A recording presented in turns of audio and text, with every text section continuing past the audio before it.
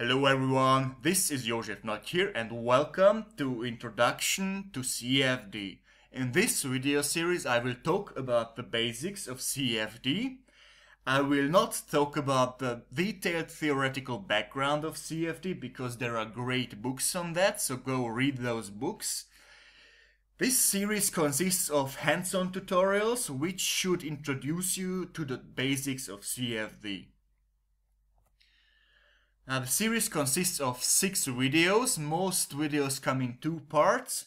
In the first video I will show you how to run your first simulation in the open source CFD tool OpenFOAM. In the second video I will show you how to create the mesh with the OpenFOAM internal utility block mesh. In the third video I will talk about grid convergence and the importance of grid convergence.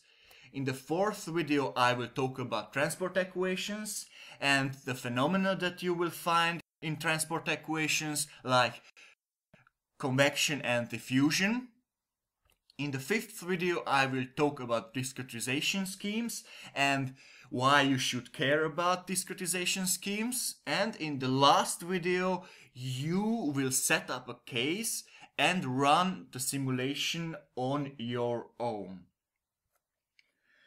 The total runtime of this video series is approximately 4 hours and 20 minutes, but I would like to ask you to take your time and take a week, do 1 tutorial each day. You can do maybe 2 tutorials a day, but really take your time and let the information sink in. This is very, very important.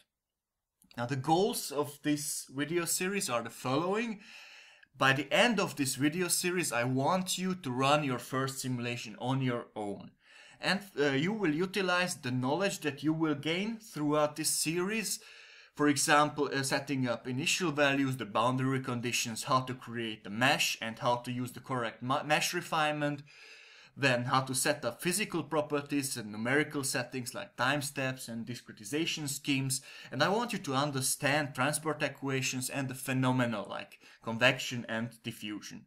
And as I mentioned, by the end of this video series you will simulate the 2-dimensional transport of a passive scalar, which looks like this. You will have your 2-dimensional domain and in the center you will have a circle and you will move this circle to the right hand side, then to the top right corner and back into the center.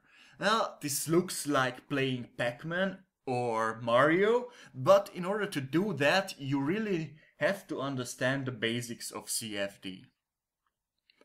Now at this point I would like to stop this introductory video here.